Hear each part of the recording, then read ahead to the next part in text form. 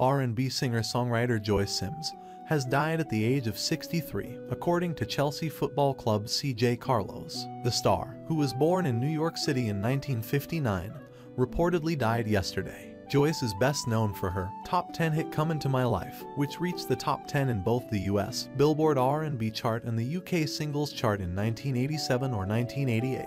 The cause of Joyce's death is yet to be confirmed, but tributes to the late singer have already been pouring in from fans. Andrew Fairbairn tweeted, "Shocked to hear about the passing of #Joyce Sims at age 63. It was a privilege to see her perform at the Jazz Cafe in London, England on August 29, 2022. RIP." Groundbreaking records were released every couple of weeks during that era, but this was on another level.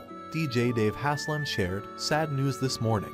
RIP Joyce Sims, an incredibly talented singer and songwriter. Those songs, what a legacy." Phil Rostron tweeted, "Awful news to wake up to the passing of Joyce Sims. What a singer, what a voice. So many great tracks from my dancing days. Sleep well, girl. Your music will go on for many, many years." Dr. Mark added, "Remembering R&B diva Joyce Sims, one of the best to ever do it, and gave us incredible dance hits like All in All, Come Into My Life,